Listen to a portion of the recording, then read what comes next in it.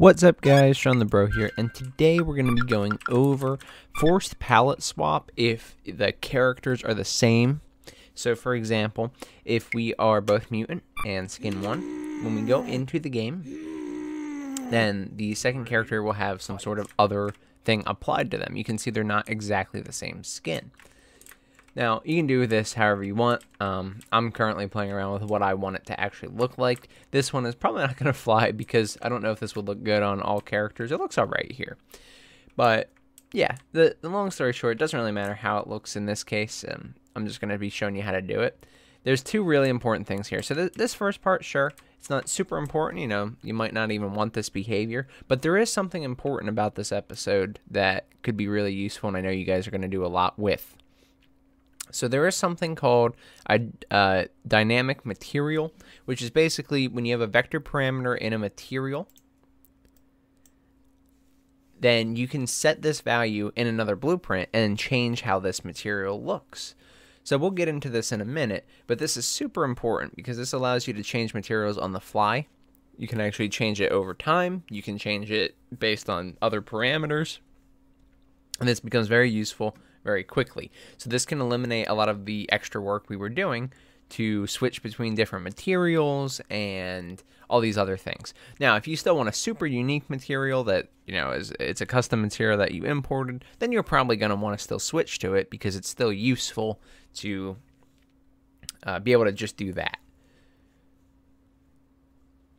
So long story short, we're going to basically get into what I would consider palette swapping today. It's not really the same thing since these aren't sprites. And we don't have these palettes in here. We're just using the different materials. But I call it palette swapping because I think of the way that certain fighting games did it, particularly older ones, where if you are the same character and the same, you know, skin outfit, then it applies like a lighter effect to the second player just to show that you are unique. And I like that effect, and I wanted to show you guys how we could handle it and different things like that. So first things first, let's actually go into the materials and check this out. This is episode 82, so if you want to catch up and check out everything we've done for this series, then I'll leave links to the iCards right here, top right corner. One to the playlist and one to the character skin and, you know, changing the costume. Because that one, we are going to use a few of the things we used in there. We're going to use specifically two of the variables that determine what outfit is going to be on our character, or what costume, what skin, whatever, is going to be on our character. And that is important that we use those for today. However, it should be simple enough to follow along. If you just want to watch this episode, I'll do my best to cover everything that is required. So, first of all, if you go into your materials, and you'll want to do this for every material that you have that you want this to apply for, assuming that you want it for every character, then every character and every skin, then you're going to want to do this for, you guessed it, every character and every skin. So I'm mainly just worrying about the mutant for right now, but I have the mutant and the mutant second skin, which is that gray skin. And what I've done is my texture before, I actually have a different one that I could show you if I could find it. I actually have a copy here so you can see what the material looked like on its own. We haven't done a lot with materials in the series or any of my tutorials as of yet, so I wanted to kind of show you. This is what it looks like normally. Whether you open it up a lot or not, this is what a lot of your mixed mode characters will look like. It'll have a texture sample for the colors and basically everything that you see on the character, and I'll have this thing that is essentially a normal map, and they will be brought into the correct spot. So the color is going to go into the base color slot, and the normal is going to go into the normal slot on the material, and it's that simple. You know, there's a lot more behind the scenes, but that's good enough for now for understanding it. Now let's go to the new one. Looks like this. I've moved the texture sample with the color back. I've kept the normal here, and I've just added this palette color parameter, and we can change this palette color parameter to change the effect of this. So I'm doing something called a blend lighten, but this isn't really all that important. This is just going to be some sort of way to combine these two things. So let's go over the palette color, and then I'll go over some basics of these material things and what we can actually do to make them look nicer.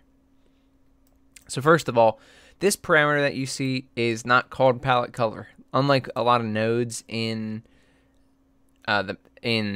blueprints, this one is one that if you don't know, you'll be looking for it for a while. This is called a vector parameter. So the way you get this is you right click in here and you type vector, and it's right here, parameter. And then you give it a name. So I called it palette color. As I explained earlier, it's not exactly a palette, but you can call it whatever you want. If you are doing a sprite-based game with materials, you actually still can do this perfectly fine. So you can call it whatever you want. For me, I'm going to call it palette color. You just change the name right here in the parameter name. You don't have to give it defaults. If you give it defaults, it'll be overwritten anyway, but you can give it a default and check what it looks like. The only problem with that is if you do give it a default and leave it, then, well, your character will adopt that change in the game. Unless you specify the palette color to be, 0000. So, for example, if I make it 1 on the red, and we'll have to give it 1 on the alpha, so it's not transparent, it will blend these two together, and then you will get this red mutant. And, you can change this as much as you want. For me, what I did is I left it all defaults by default, and then in the character, we'll adjust the colors that we want. And the last thing I'm doing is I'm still bringing this stuff into the base color, but I'm combining them together. Here I was using blend lighten. This doesn't matter in this case. It definitely will matter, but it's up to you how you want it to look. So for me, I've been playing around with a bit, so if you want to do a different one, just look at these things. They're on the right side too. You see where it says palette, this tab. You have all of these options. There's a lot of blends, which I think will be useful. Overlay is a pretty good one. And essentially blends these two together. I do have an episode planned for materials and more advanced things, like we've done an X attack or like some sort of shadow attack, and we have some materials that go over the character to spice things up a bit. But I'm not going to get into all that today. So basically just know this blends these two things together. You can look at the comments. It'll usually be pretty helpful in this. The materials are commented pretty well. Then bring the result in the base color. Now, again, you can test it here by changing colors. So if I do this, then I can see what the overlay will look like. But it's up to you. Okay.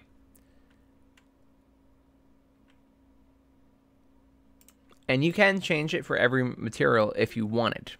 For example, this gray one that I have is basically just losing the blue color. That's all it is. I have green on the metallic. So you can do whatever you want with these. You can make them as crazy or as simple as you want. I can do a blend overlay here if I'm doing it in the other one and pass it a different color. I could pass it the green if I wanted. I'm going to pass it the red to stay consistent. But you can see how it doesn't really matter. I have all the freedom here. I can change whatever I want, and I can combine these colors whenever I want and pass them into the different fields here to make the final material. Regardless, let's get into the actual logic today. It's pretty simple, but it is important that we cover it all. So first things first, in our base character BP, I have made a function called change palette, which is where the actual logic occurs for changing the material with this new vector parameter. But before we get into that, we have to figure out when we want to use this. So you could use this without swapping materials. In my event graph, I have this event called change character skin, and I was setting materials based on the skin index. Now the skin index was a variable I had in the blueprint, by the way. I actually made this variable in the fighter template character.h in the code file, current skin of the character. It's the exact same thing. I didn't change anything. I just moved it to the character.h because of the fact that I might want to be able to access this in code for multiple reasons that we can talk about in future episodes, and I thought now would be a good time to do it. If you don't want to do this, it makes very little difference. It will just require you to cast in a later blueprint to be the base character BP as opposed to the fighter template character. So it's very simple logic-wise. But I moved it in here, and I set it to be 0 by default. That's always the default skin. Now, everywhere else where it is set for the game instance other than in the base character BP when we receive it, which, since base character BP is a child of the fighter template character.h, well, of fighter template character class, then it makes virtually no difference. Just make sure if you do go ahead and move that to the code that you remove the skin index from here. You don't need to. It'll probably change the name if you leave it. So say you had skin index in here, you add skin index to the code. This will be skin index 0 now in the blueprint. So make sure you delete that and clean up any references. It's very simple. You can just click on skin index, find references, and replace, I have 4. Just replace these 4 with the code one. These X attack things are things that I'm setting up for the future, so don't worry about them. And there you go. So that's the minor change that I made. Now let's go ahead and make this work. So the way I want this to work, again, is if we're the same character and we have the same skin on, I just want to apply a small adjustment, small filter to make it look a little bit different so we can tell the characters apart. One thing that the best way that I thought to do this was in the game mode. You see I have begin play. I spawn our characters, and then we called change character skin for player 1 and player 2 based on the skin index that was selected during the character selection menu. Well, that's good, and that works. We want to, if we're going to change the skin, we want to know if we should force one of the skins to have that extra adjustment. So what I've done is I made a function in the default game mode BP called determine force palette adjust, or determine force adjust palette, whatever you want to call it. Basically, I like the word force here because it's saying, you know, this is not something the user picks. We do this just to differentiate the characters a bit. It's always an effect that I enjoyed, and I feel like just having them forced to be that means they could never be the exact same character, so it doesn't get confusing, and it's a little bit easier for people watching as well. But call this whatever you want. Basically, this just determines if we're going to make that adjustment and use that vector parameter we made in the material. Now, in the function itself, so make a new function plus function. Once you do that, you'll name it whatever you want, and you'll be in this function tab. For this, all I've done is I've added a Boolean output parameter, and I've called it should adjust palette. And we're going to check if the characters are equal to each other. So I've checked if player 1 character class is equal to player 2 character class. If they're not, then don't worry about adjusting the palette. If they are, we continue. And then we want to check if the game instance reference for P1 skin index and P2 skin index are equal to each other. If they're not, don't worry about adjusting. If they are, then adjust. So that's the quick version. Basically, for those that don't know the series, character class refers to our actual character. It's called character class because I think of it as like the mannequin, the mutant, whatever. But in reality, we have player 1, player 2, which by the way, we have is valid checks earlier on in the begin play for the game mode BP. So these will be valid at this point if it reaches it. No need to check if they're valid. And I grabbed the character class from them. So remember, we're in the game mode. We have player 1 and player 2 variables.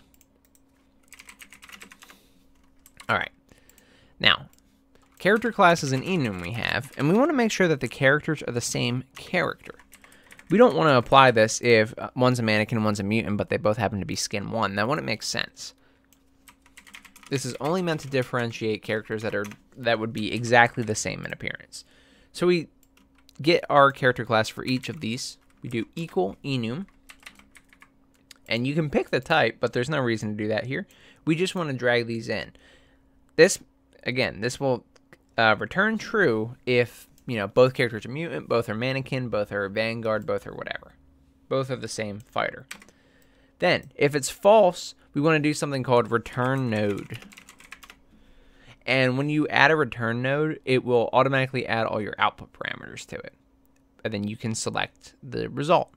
Since the character classes were not matching here, there's no reason for us to apply that vector parameter on the material. So we don't want to do it. All right. Now, we have our game instance reference again, which is checked for validity before we get here, so you don't have to check. And it has something on it called P1 skin index and P2 skin index. These are variables we made in the other episode, in one of the character select screen episodes, so that we could transfer them between levels. These are both integers, and they essentially just represent what character skin we are. So if the character has 20 outfits, 20 skins, and we are skin 5, well, that wouldn't make a difference if it was mutant and mannequin, but if they're both mutant, then skin 5 is going to be the same regardless. So if their characters are already the same, we reach this part, and if their skins are also the same, then we want to adjust the palette. So if it's false, add return node, don't adjust. If it's true, then add return node and do adjust. Now, there's something special I've done here as well. A lot of those games, they always want that to occur for player 2, not player 1. So what I've done is I've already changed character skin for player 1 right here. And then I call it determine force palette adjust. This is the function we just made. Now I have this extra boolean that I've added to this change character skin function. Change character skin is what we were using in our base character BP to perform the logic in the past. If we're skin 1, skin 2, what material should we put on? And that is a function that we set up in the basic function interface earlier in the series. However, wherever you made this function, basically you're just going to want to add a new boolean to it. So I've added a new parameter to my change character skin function, and I've called it should adjust palette, just like I called it in the game mode function. This way I can arbitrarily choose if I want to use it or not. For player 1, when we're setting the player 1's values in their appearance, I just set it to where we should not adjust the palette, regardless of what this is. This means the result will always be applied to player 2. So we were calling change character skin with player 2 right afterward, and I've passed in the return value. When you add this boolean, it will automatically add this should adjust palette at the end here. So I've passed this return value into the change character skin, which I've added to that function. So now, if they should adjust the palette, only when player 2 gets called, this will occur. The rest of this stuff is stuff I did after. However, with some of the changes we made in the series after we put this in, I no longer need this delay, so I did put it to 0. Just a quick note. And now we're done with the game mode. The last thing we need to do is actually make the logic in the base character BP to change the color. So event change character skin. We already have all of this. Essentially what was happening here is this function got called. We were passing the outfit index for the skin index. We were setting the variable. And then we were doing a switch on it, which was determining the right material to add. And that's perfectly fine as is. We don't have to change it. But if we're going to do this slight palette adjustment, then we do need to be able to do this after the materials are set for player 1 and player 2. Otherwise, if you don't do it in that order, then this will just get overwritten by the material anyway. All right. So one final function we need to make, if you make a new function in your base character BP, I called it change palette. You can call it whatever you want. And I gave it an input parameter of a boolean, and I've also called that should adjust palette. So we basically passed it along 3 functions now. And should adjust palette is going to go from the change character skin directly into the change palette function.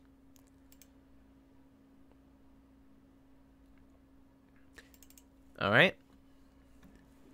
And then in change palette, if the boolean is true, then we do this. Otherwise, we do nothing. You don't technically have to do a branch here. You could actually not call the function if the boolean was false. But I decided maybe you want to do something else if it's false. So I've let it stay open for you. You can do whatever you like. But we perform a branch here. Very simple. And then off of that branch, we're going to do something called create dynamic material instance. Create dynamic material instance. And we want to use the mesh in this case. Our mesh is what has our material that we want. And if you want to be super sure, if you're not positive, then you can go to the mutant itself or the character itself. All right, so you can see that the mutant has actually changed a lot from that overlay node that I used. So that's probably not the one we're going to use either. I do like overlay, but on him it just does not look too good. But regardless, my point still stands. So you can go into your character, into the mesh specifically. And then it will show you the material slots. If you want to change multiple material slots, that's also perfectly reasonable here. For me, I'm keeping everything simple, and I only have one material that goes over the entire mutant. So at the current moment, I only need element index 0. So when I go into my change palette function, then we use the mesh because the mesh is what has the material on it. The element index is element index 0. That's the material I'm trying to change. If you have a source material, it will always use this material as, well, the source. And the thing with that is, since we have multiple skins, like we have the regular mutant skin and the gray mutant skin, if I put a source material in here, then it would actually invalidate other skins that aren't this one. So this is good for consistency's sake, but it's not good if you want it to work for multiple skins like we do. I want this to be applied to every character, every skin. So I leave source material blank. You can see it says select asset because I have not selected anything. The optional name I've also left blank. And then we do one final thing. We call set vector parameter value. So you can drag off the return value. Call set vector parameter value. Parameter. This name has to match the name in the material. So for me, I called mine palette color. So whatever you see here, palette color, or whatever you see on this node, you can copy it directly if you want to be safe. You can also just type it in. Not a big deal. Make sure you paste it here. And then you can choose the value, which is what you want this vector parameter to actually be. So right now, it's being set to just this default 0001. But you can change it to whatever you want. So in my case above, I've set it to be these values. If you want to copy them, you don't have to. And this is just a gray. Basically, if I'm doing the Lighten function, this is going to apply like a gray material to it. We can try out some things here. Let's make it like a bright white, okay? Just like that. I'm going to delete this stuff since we have a good example up above. All right, so I've played around with the colors a little bit here. So let's take a look at this again with all the changes. So I've now made the palette color look like this. These are the specific values I'm using. Basically just this gray color, a little bit darker. In fact, I'm probably going to make it even a little bit darker based off what I just saw. Let's do it like that, okay? That'll be the final value we use for today. And then in the material itself, I've done a blend darken, forced the default colors of the palette color to be completely white, which is 1.0 and everything, which means the way darken works, it returns the darker of the two values for each pixel. So if this is completely white, then this will never be the darker value. At most, they'll be equal. And thus, the original color is kept. You don't even have to use like bools in here or anything in this case. It just will automatically do it by the nature of how blend darken works. But then since the colors in the value in the set vector parameter value could be darker, then it can adjust and use those values. I haven't technically done this for this other one yet. But if we play the game and make sure they are both the same color, then you can see, again, the other character gets this darker version, which accomplishes what I wanted to accomplish. You can see if they switch sides, he's still darker. It's not a lighting thing. It's just a character thing, and it makes it look so much better. Being able to differentiate between the two characters automatically is something I very much enjoy. Now, as I said earlier, you can actually keep these separate. So blend lighten returns the lighter of the two values. Well, this is a dark outfit, and this only has red and green, just for the record. But in this case, we want blend lighten to do basically the opposite of what we're doing there, perhaps. It depends on the skin. You might want to do something else.